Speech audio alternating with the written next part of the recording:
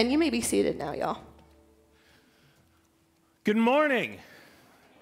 Welcome to Liberty United Methodist Church. I'm Steve Klaus, the lead pastor. I'm so very pleased to welcome all of you here at Liberty United Methodist Church. We are a multi-campus church that exists to be a Christian community where people encounter Jesus and where lives are changed.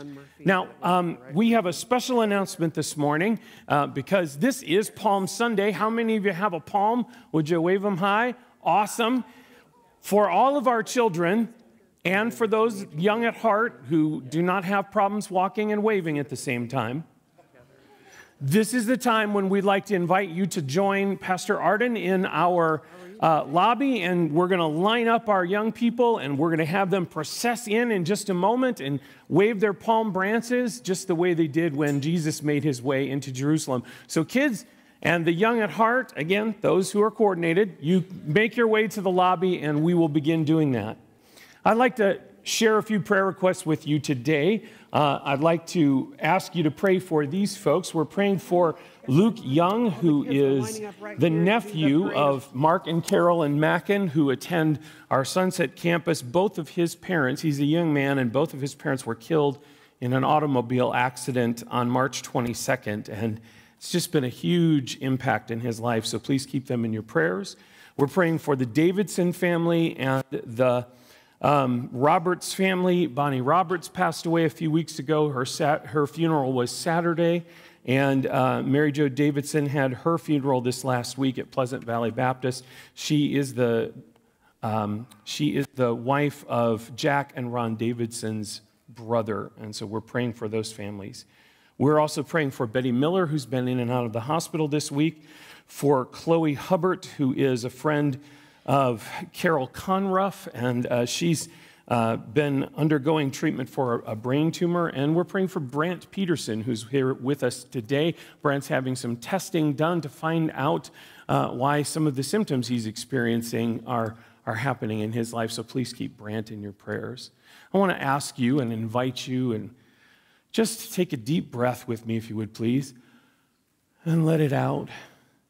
And let's practice and enjoy the presence of our God as we pray together. Gracious God, we thank you for the ways that you are moving and the things that you're doing in the life of our church. We thank you for what we have to celebrate this day, your entrance into Jerusalem so long ago, being celebrated as King of Kings and Lord of Lords, even for a moment before the events of Holy Week happened.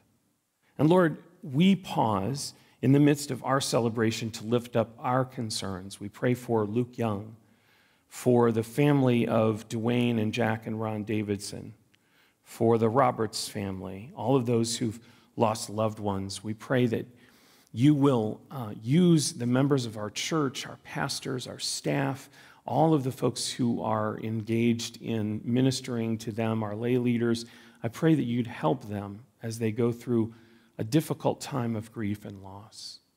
We pray for Chloe Hubbard, for Betty Miller, and for Brant. I pray that you do a healing work in their life at this time, that you would bring answers from doctors and medical technicians, and that treatment plans would be made so that they can be restored to full and complete wellness. God, we ask all of these things in the name of Jesus, our Messiah, who taught us all to pray this way, saying, Our Father, who art in heaven, hallowed be thy name. Thy kingdom come, thy will be done, on earth as it is in heaven. Give us this day our daily bread, and forgive us our trespasses, as we forgive those who trespass against us. And lead us not into temptation, but deliver us from evil. For thine is the kingdom, and the power, and the glory forever. Amen.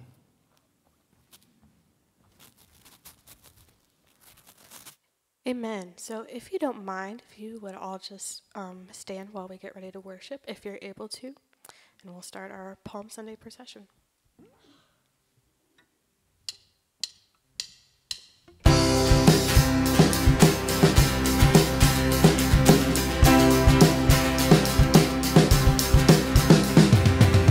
I see the King of Glory coming on the clouds with fire.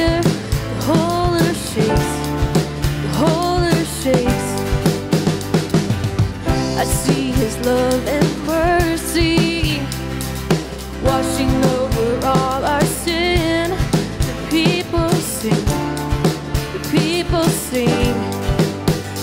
Hosanna, Hosanna, Hosanna in the highest.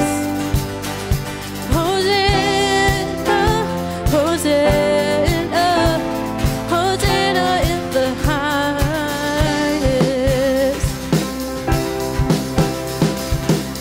I see a generation rising up to take their place. The selfless faith, the selfless faith. I see a new revival stirring as we pray and seek. We're on our knees, we're on our knees. Hosanna, Hosanna, Hosanna in the highest. Hosanna, Hosanna, Hosanna in the highest.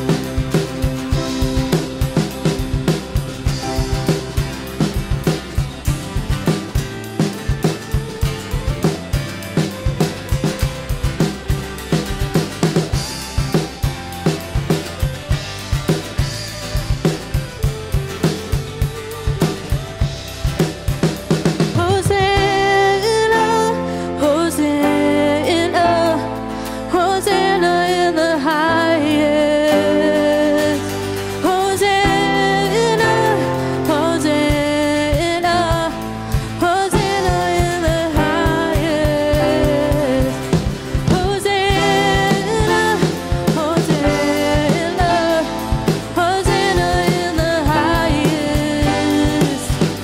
Hosanna, Hosanna, Hosanna in the highest.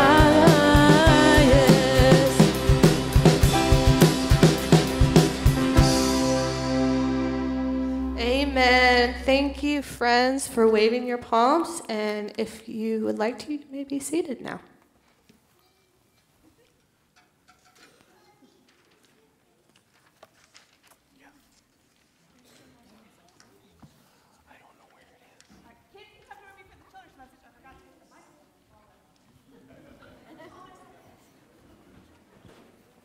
Got it.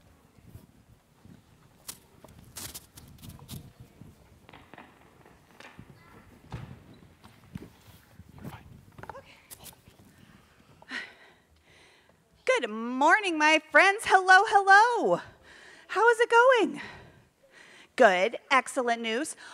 My friends, do we know what holiday we are celebrating in the church today? Palm Sunday. Palm Sunday, that's right. Palm Sunday is 1 week before Easter, so we're really close to Easter. And on this day, we remember the day when Jesus came into the city of Jerusalem, and people were so excited to see him that they took off their coats and they laid them on the ground for him like it was like a red carpet. They pulled palm branches off the trees so they could wave and say, "Hi, Jesus," and then lay those on the ground too. They were just so excited to see Jesus. And you know, the thing I always try to think about on Palm Sunday is how we should all be just that excited to spend time with Jesus ourselves, right? We should be that excited to get to come to church and worship Jesus, that excited to pray and spend time with Jesus, to read the Bible and learn more about Jesus. And so it should be like a party, like a celebration every time we get to spend time with Jesus. So let's pray, and we'll ask God to help us remember that, not just on Palm Sunday, but every day of the year, okay? Dear God, thank you so much for the gift of your son, Jesus, who people greeted like a king on Palm Sunday. Help us to feel that excited to spend time with Jesus ourselves each and every day. In your name we pray, amen. All right, it's okay with you and with your parents. You can come with us to Children's Church. Okay, here we go.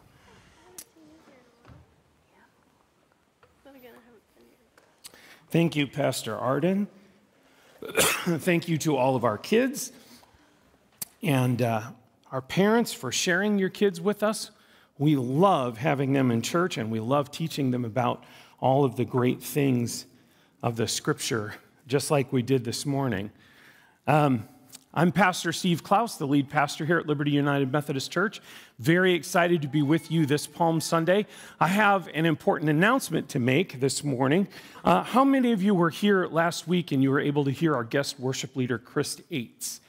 A few hands raised? Great. Well, I want to let you know that as of April 23rd, Chris will become our regular worship leader. We've hired Chris. Chris is going to come and join our church. He's moving here from Louisiana, and he's going to become our regular full-time worship leader here at Liberty United Methodist Church. Isn't that great? Yeah. So much energy he brings to the room, and a lot of guitars, lots and lots of guitars.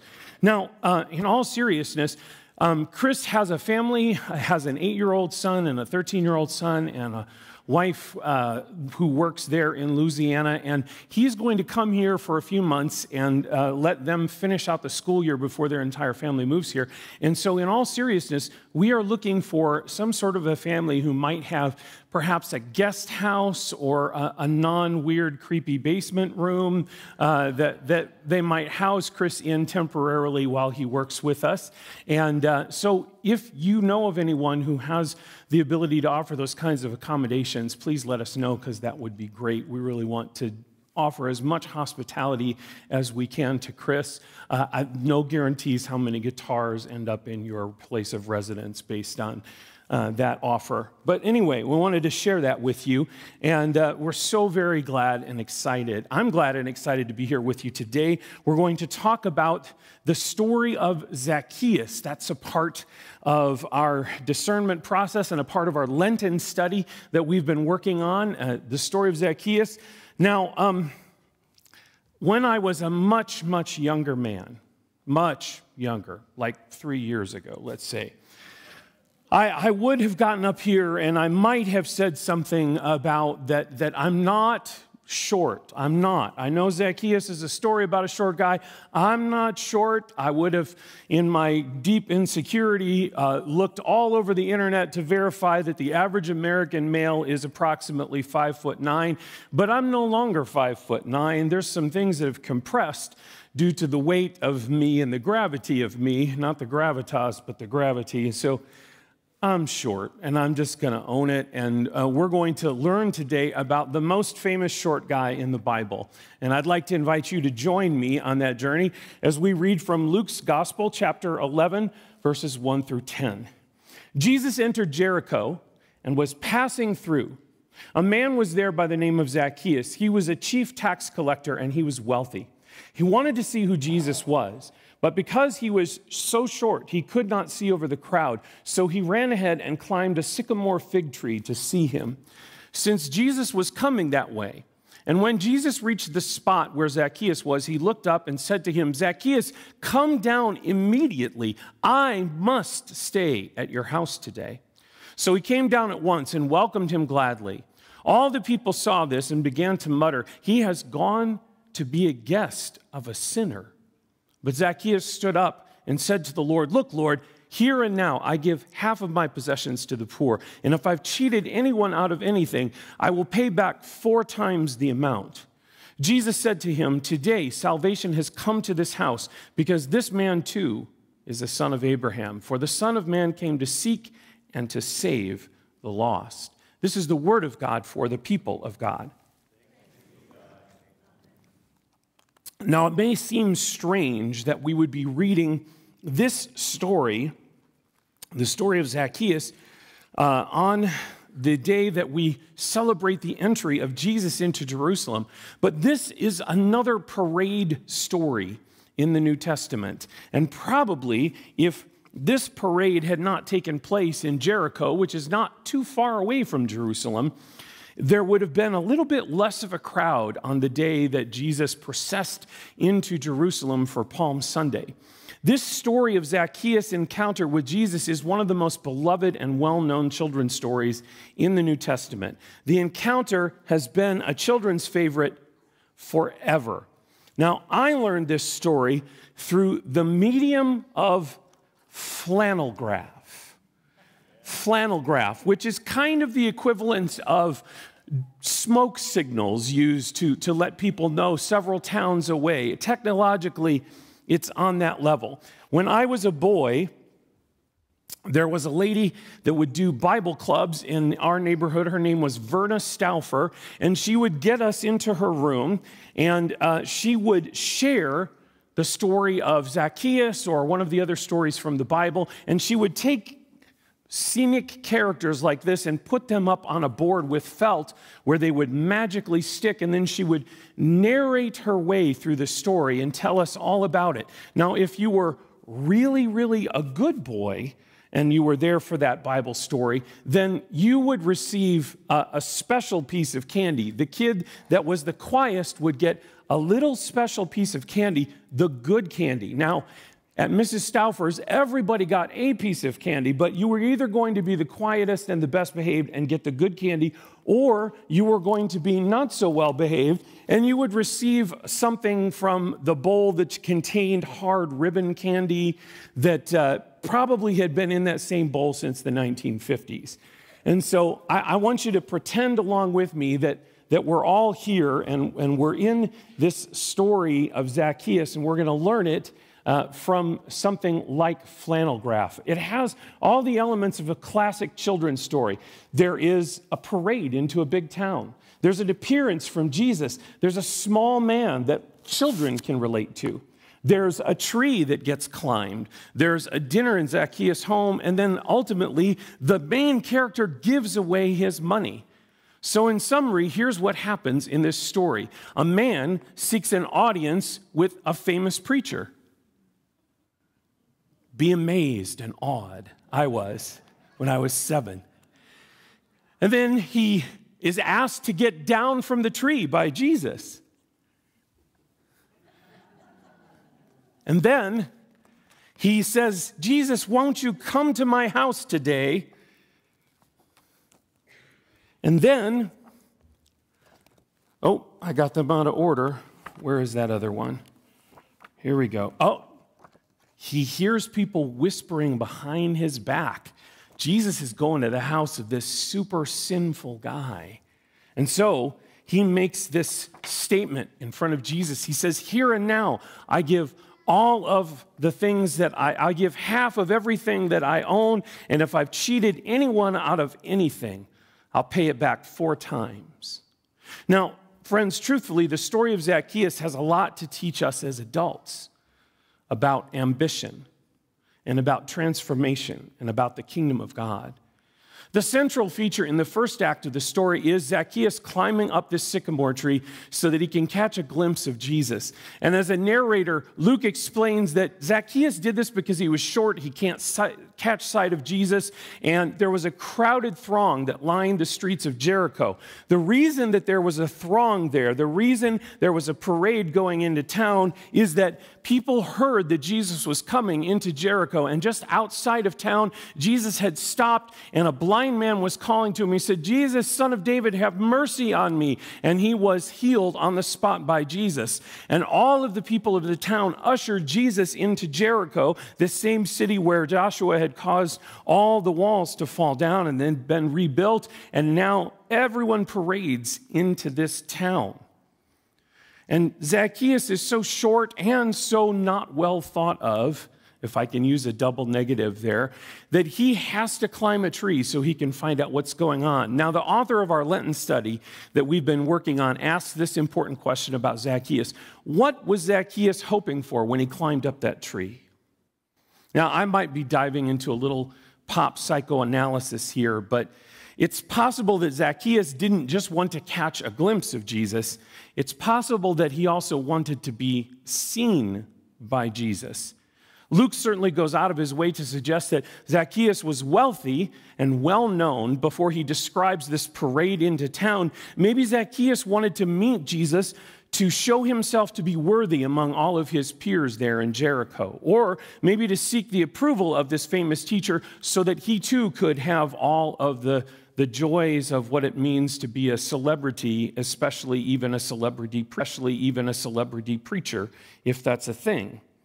Now, whatever the motivation that Zacchaeus has, he is certainly, as we used to say in Elkhart, Indiana, he is jonesing for a chance to meet with Jesus. He's longing for it. A therapist might say Zacchaeus was attempting to meet one of several powerful drives in his life when he tried to get Jesus' attention. There's a psychiatrist named William Glasser who has a theory that most of us are attempting to fill our need for either survival or love or power or freedom or fun when we make important behavioral choices.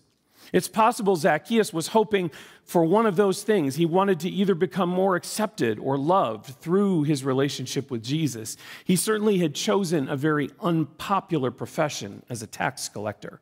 Maybe Jesus wanted to be met by Zacchaeus, and Zacchaeus wanted to meet Jesus to increase his power in town, or his freedom of choice as a member of the elite in Jericho. Whatever his motivation was for climbing this tree and trying to get Jesus' attention, our Lenten study author, Magre de Vega, shares that the grace of God used this strange occasion to reach out and get a hold of Zacchaeus.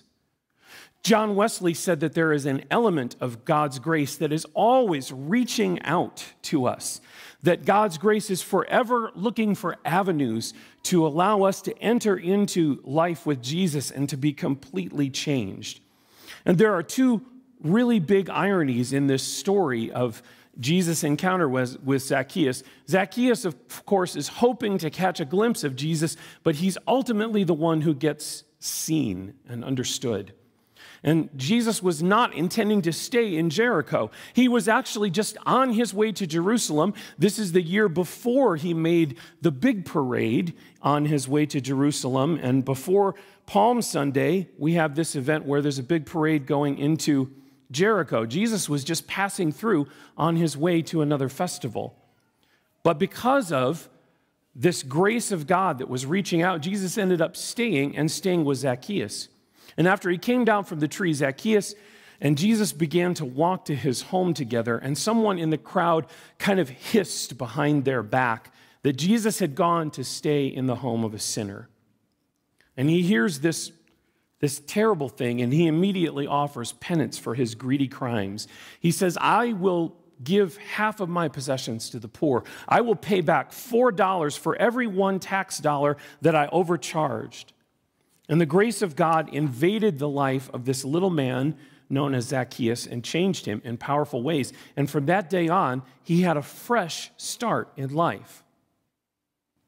Now, I want to pause here and do something that all of my seminary professors told me not to do. Don't get too worried. It's nothing heretical. But I was told we shouldn't use the Bible as an allegory, but I think that this particular story works really well as an allegory. It's something we can apply to our lives. And like Zacchaeus, many of you may have found yourself in a metaphorical tree, hanging from a branch from time to time. Although maybe we believe that we climbed up this tree for some noble and worthy reason to get a new perspective on life or whatever, you may climb up the tree of life and find that the view that you get when you receive that and you get there is not so great. We might discover that we've climbed this tree only to realize that our motives are closer to Glasser's hierarchy of choices. We climbed thinking we had noble ideas, but we were there for survival or love or power or freedom. Sometimes the challenges of life will reveal these motivational choices to us, and it can be deflating when it does. If you're here and you're a parent, and that's a lot of you, I know, have you had the experience where you said to yourself, I'm not going to try and live vicariously through my children like I thought my parents did, and then signed them up for a sport only to realize that you're putting way too much energy and effort into it and you're living vicariously through your kids? No? I have. I've pushed a little too hard on some things, and it looked like a great limb when I climbed out on it, but it wasn't so great when I got there. The key pursuit of Zacchaeus' life was money and the love of it. Zacchaeus had been taking advantage of his fellow man for profit for a long time.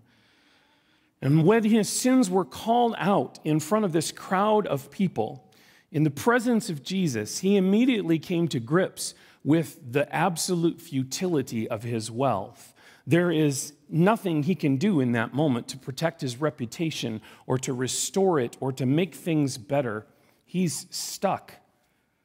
He immediately recognized that all of his wealth, all of his money was impotent. It could not buy him a healthy relationship with the people of Jericho, and it couldn't fix his relationship with God.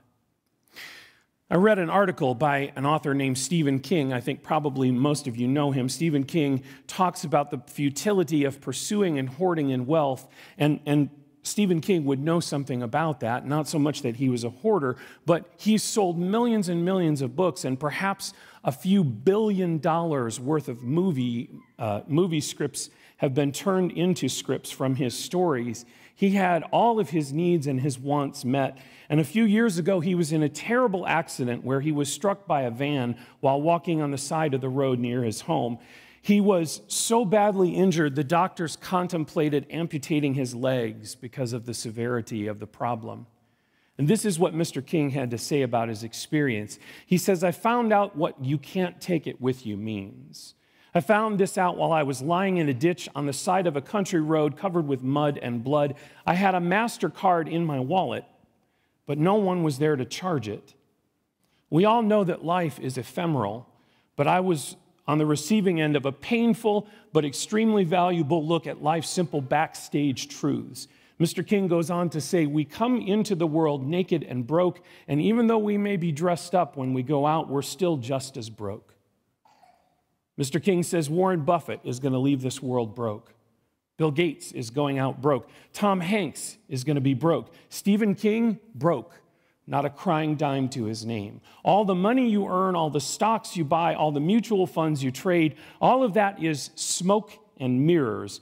So Mr. King said, if you want to consider making your life worthy, make it one long gift to other people. And why not? Everything that we have is on loan anyway.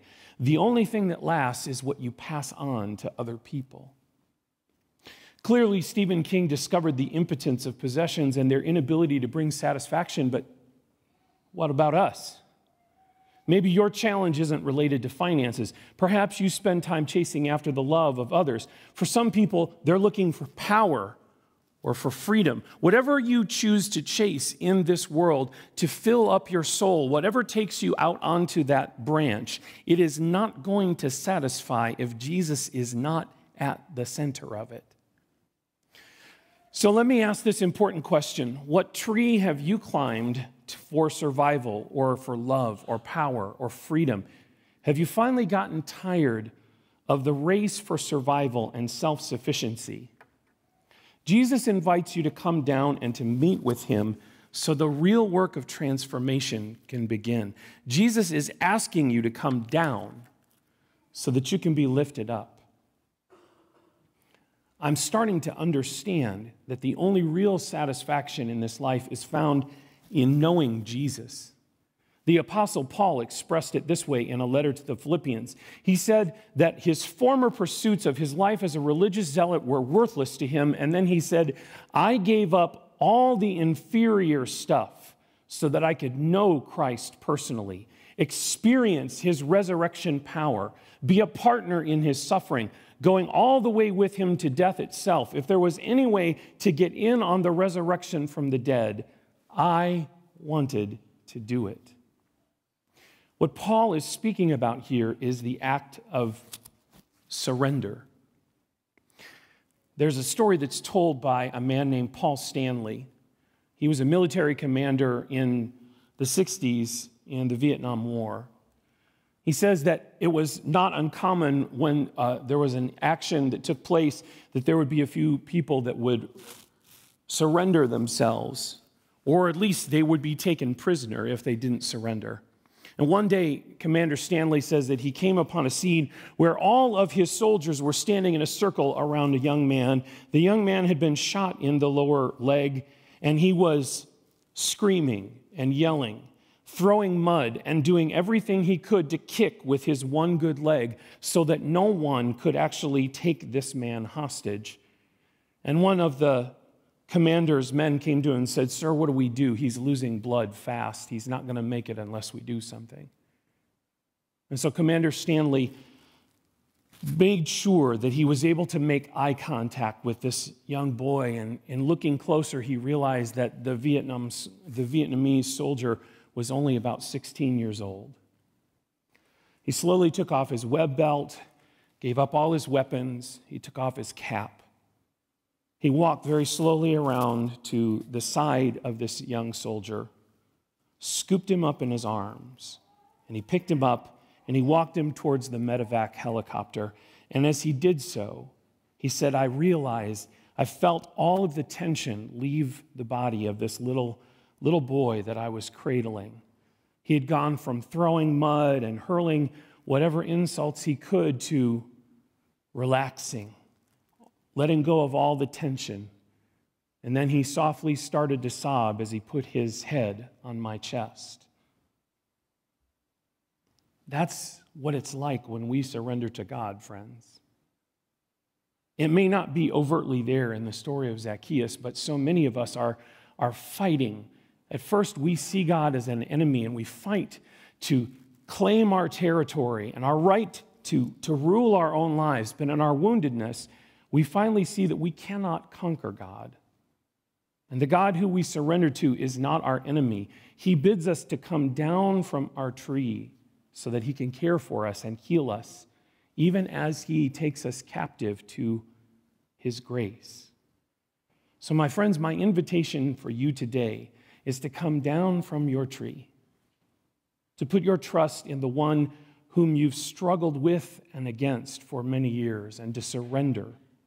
Because it is in that moment of surrender that you may finally know the power of the risen Christ, and you may find a life that is so much more than you imagine. Let us pray. Gracious God, we ask that in this moment that we've set aside to pray, to reflect on this sermon, to honor you with everything that we are and have, that you will call to us. God, I pray that you'll give us a mental picture of whatever branch we're out there in whatever tree alone, suffering. And I pray that you will show us the way that we can get down so that we can be lifted up by Jesus. We can meet Jesus face to face. He can come to our house today and begin the work of transformation in our lives. Amen. Amen. Good morning, I'm Pastor Jared. I'm one of the associates here at our church, and as we continue in worship, we come to the time of our offering. And usually at this moment, we like to tell you about a specific ministry that your gifts support. I want to tell you that this past month has been March Mission Madness, where our missions team has tried to create a number of opportunities for new volunteers to connect with all the many different local ministries that we serve. And we had 38 new volunteers sign up across 7 of our local ministries. We were ecstatic about that. Good job. Well done, everyone, church. We'd like to focus in more specifically on the work that we did this past Saturday at the Synergy Women's Domestic Violence Shelter. There were 18 of our people from church that showed up to help, and we did a number of different things for them. We created therapy bags for them to use in their counseling sessions. We organized and assembled Easter baskets that were made up of an assortment of different toys and gifts and personal care items and candy for the children and for the teenagers and for the women that reside there. One of our young volunteers shared with us a special connection moment for them, that she was given the name of a 9-year-old girl, and she was able to go and find something that she thought that she would like because she was also a 9-year-old girl. We also stuffed 600 eggs for their shelter for their upcoming scavenger hunt. And while each of these things may kind of seem small, the impact that they have on hurting families that may not have someone else looking after or loving on them is huge. Thank you for your involvement and support of Synergy, of all of the different local missions that we do to try to bring God's kingdom here and now. And as the ushers come forth, may you remember them and be generous with your giving. If you're new to our community or it's been a while, feel free to drop your connection card in the plate as it goes by. And you also have the opportunity in this space or online to give online. Will you take a moment and pray with me? Gracious God, thank you for being the light of the world that can be dark at times. Thank you for being a solid ground to stand on in times that may seem uncertain or shaky. Thank you for shining upon the way for the lost. Thank you for seeking out those that are missing or truant. Thank you for remembering those who feel neglected or forgotten. And in our thanksgiving, use us and bless the offering that we bring to make tomorrow an even better day than today. Amen.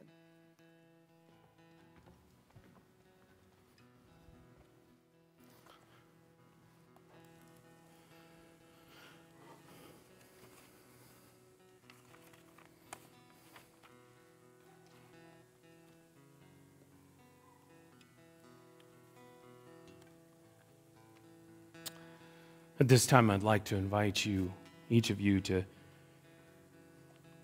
join us as a part of communion. We begin communion by saying the words of confession and pardon, which should be on the screen behind me.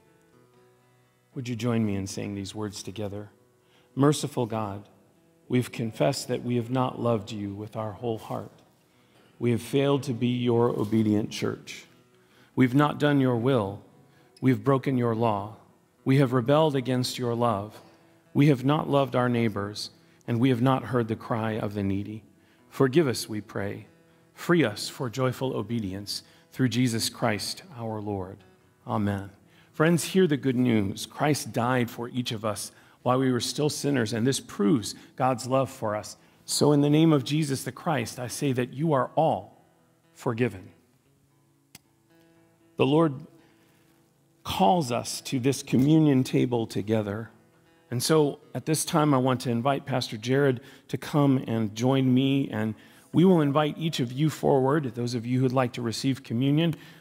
I'll be at this row right here, and Pastor Jared will be over there.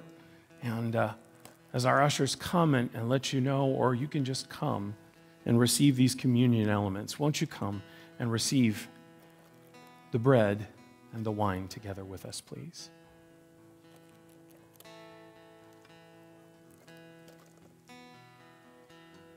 The body and blood of Christ. The body and blood of Christ for you.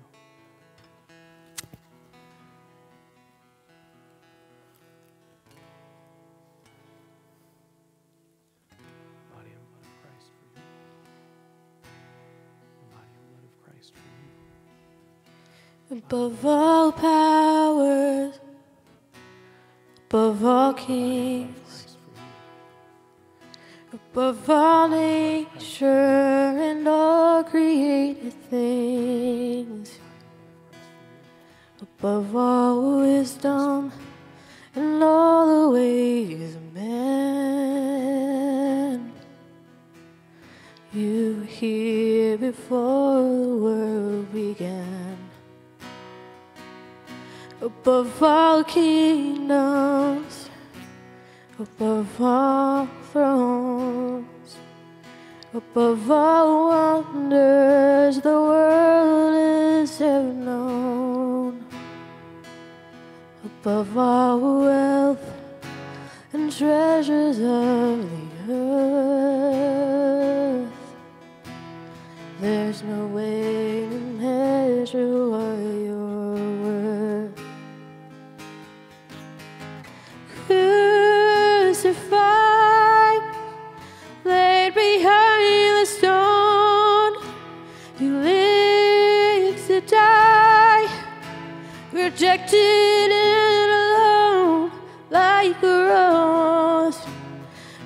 trampled on the ground.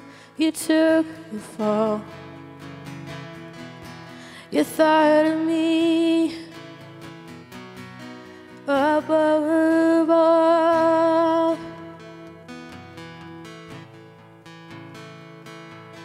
Above all kingdoms, above all thrones, above all wonders the world has ever known, above all wealth and treasures of the earth, there's no way to measure what you're worth.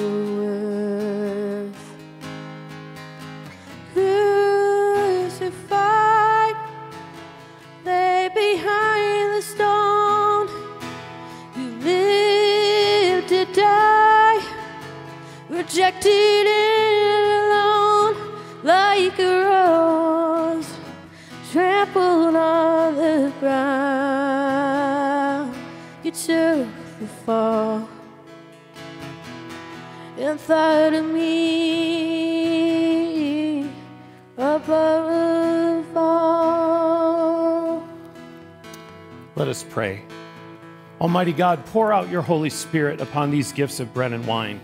Make them be for us the body and blood of Christ, so that we may be for the world the body of Christ redeemed by his blood. By your Spirit, make us one with Christ, one with each other, and one in ministry to all the world until Christ comes again and we feast at his heavenly banquet. Amen. On the night that Jesus gave himself up for us, he took bread. He gave thanks to God. He broke it. He gave it to his disciples and said, "Take and eat. This is my body, which is broken for you. Every time you eat this meal, do it in remembrance of me." And on the same night, he offered them the cup when the meal was over, and he said, "Drink from this, all of you. This is my blood of the new covenant, which is poured out for you and for many for the forgiveness of sins. Every time you eat this meal and drink this cup, do it in remembrance of me." Let's take our communion elements together right now.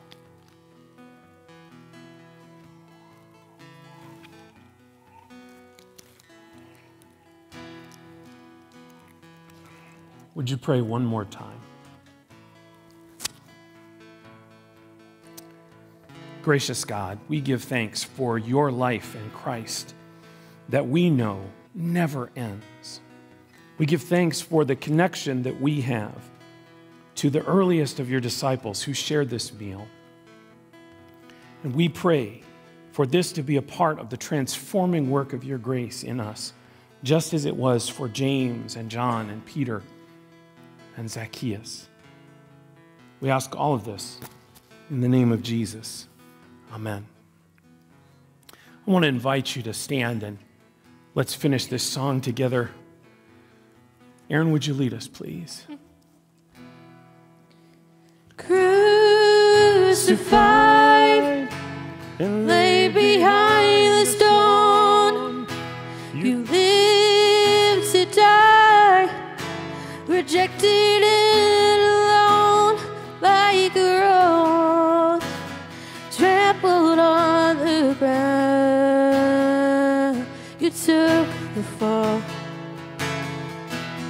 and thought of me above all. Let's sing that one more time. Crucified, laid behind the stone, you lived to die, rejected and alone, like a rose trampled on the ground. You took the fall and thought of me above all, like a rose trampled on the ground. You took the fall. You thought of me above all. Amen. If you would stay standing, we're going to sing the stand together.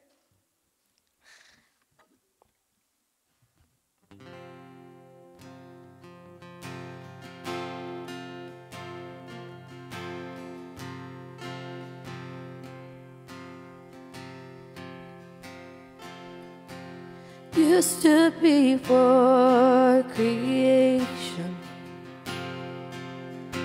eternity in your hand.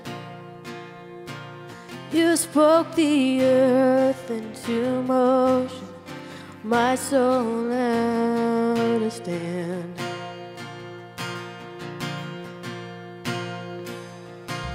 You stood before my failure,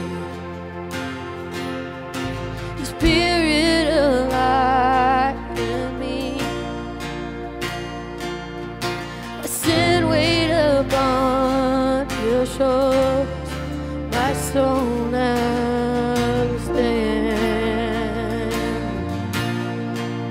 So what can I say? And what can I do but offer this heart of God completely you?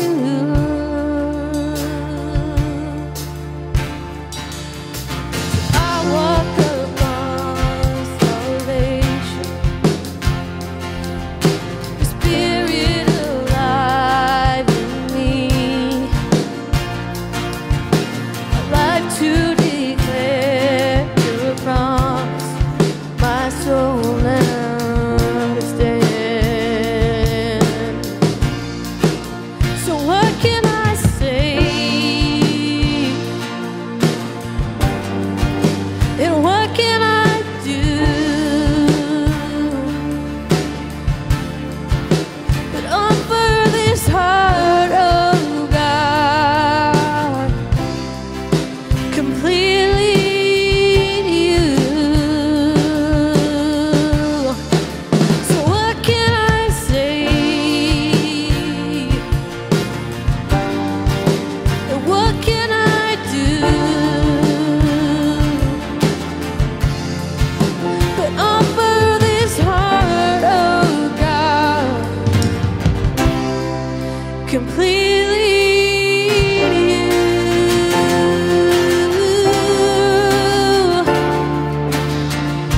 So I'll stand with arms high and heart open in awe of the one who you gave it all.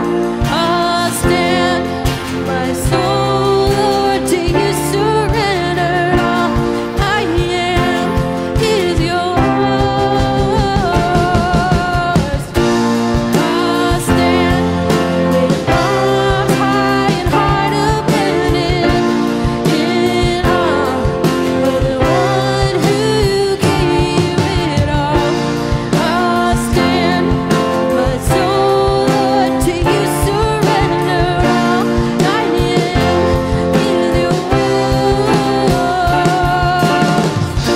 So I'll stand with arms high and heart open in awe of the one who gave it all. I'll stand, my soul, Lord, to you surrender. All I am is yours. All I am is yours. All I am is yours. Amen. You may be seated. Well, church, as we prepare to go forth from this place, there are a couple of connection points of announcements I'd like to share with you presently. And the first is a really big one because it is happening here and is happening this afternoon, and that is our Easter Carnival. So kids and families, all ages, are invited to come this afternoon back here to our campus from 3 o'clock to 4 o'clock. There's going to be an egg hunt. There is going to be a bounce house. There's going to be a petting zoo. There is going to be the Kahuna Ice Truck. It's going to be epic, and we hope that you return. Bring your young people. Find more young people and bring them if you know them so that it's all good, not weird. But make sure that you don't miss it either way. That's happening this afternoon. This is Palm Sunday, and we have the rest of Holy Week ahead of us. We'd also like to invite you back to this place on Maundy Thursday, this coming Thursday, where we will together as a community, like the Last Supper, celebrate the elements, the communion, and the community in our midst in this place at 7 o'clock. We hope that you will join us there. But that is not all, because the more the story continues, there is also Good Friday, and there is going to be a special choral cantata happening over at the Sunset campus at 7 o'clock this coming Friday. Don't miss that. As the whole story comes together, we will gather again in this place next week for Easter. We hope that you come, that you invite someone to come with you. And if you're a regular member of our church, I'd also ask maybe that you park a little farther away to leave room for all the visitors that are going to be coming this next week. Thank you, Jared. As lead pastor, and after last week's pants discussion during our final announcements, I feel the need to clarify. Please bring people that you are legally authorized to bring to our children's event, right? Yes, That's what absolutely. you meant, right? Good. If that's not what I said, that is what I meant. Excellent. And just for the record, everyone in our office wears pants when they're in our office. Everyone. It's been so great to be with you folks. We've had a wonderful time. I've loved in celebrating our hosannas today. And because I care for you all so much, and because I'm not bitter about not ever receiving the best candy from Mrs. Stauffer, I've made sure that everybody has access to a small piece of the good stuff, something with chocolate in it. It's in a bowl on your way out. They're all individually wrapped. You can take them because you've all been really, really good as we've listened to the story of Zacchaeus, and I appreciate it. Let's have a prayer before we leave for today. God, I pray that you'd help us as we come down from the tree that we find ourselves in. May we find you, and may we be transformed by you forever. Amen. So I'll stand with arms high and heart open in awe of the one who gave it all. I'll stand. We are so glad you joined us for worship today.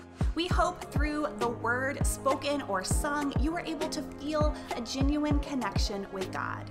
As we strive to show you the ways that God loves you and cares about you, we hope that you found truth and meaning in our service today. You can take part of the message and apply it to your life to discover how God is working through you in these days. We hope that we will see you again soon, either with us online next week or in person here at our Rush Creek campus. Please remember to be in touch and let us know if there is anything we can do for you as your church family. Go in peace and have a great week. We will see you next time.